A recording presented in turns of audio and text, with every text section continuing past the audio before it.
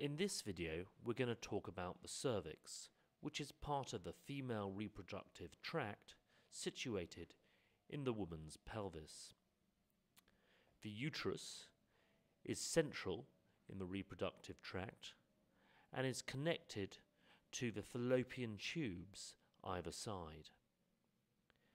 Next to the fallopian tubes are the two ovaries, which can be seen here.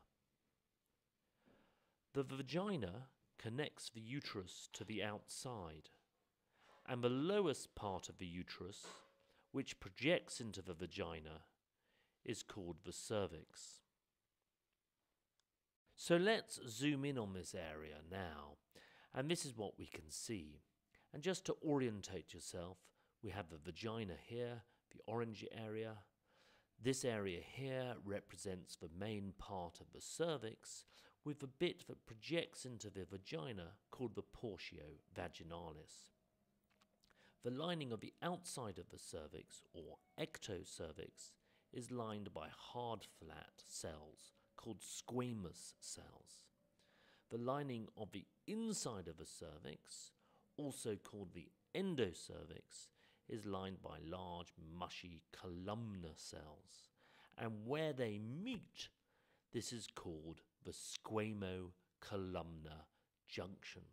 And this is what it looks like in real life, with the whiter cells on the outside, squamous, and the red cells, columnar. During puberty and adolescence, the cervix enlarges and alters shape in response to hormones from the ovaries.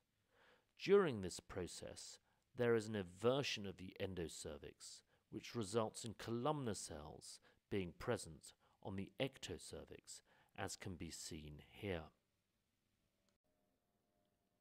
Cells naturally die and reform, and as the columnar cells projecting into the vagina die, they are replaced.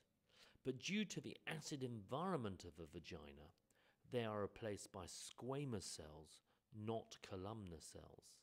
And this process is called metaplasia, and it forms something called the transformation zone. Complete the story.